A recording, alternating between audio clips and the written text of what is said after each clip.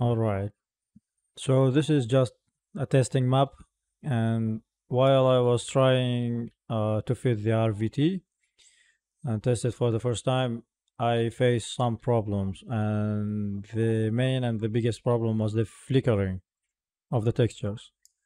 Uh, as you saw in the beginning, and as you see now, when I change the parameters of any parameter, this happens, and sometimes it's even worse than this.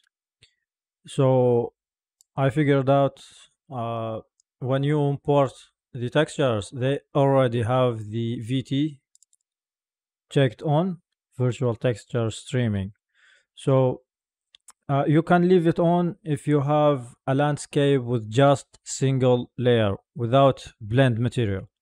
But if your landscape material has multiple materials like blend material, there's no way around it just to turn off the VT check mark from all of your textures.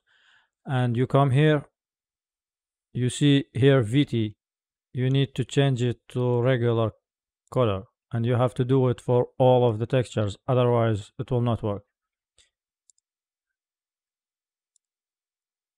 You apply,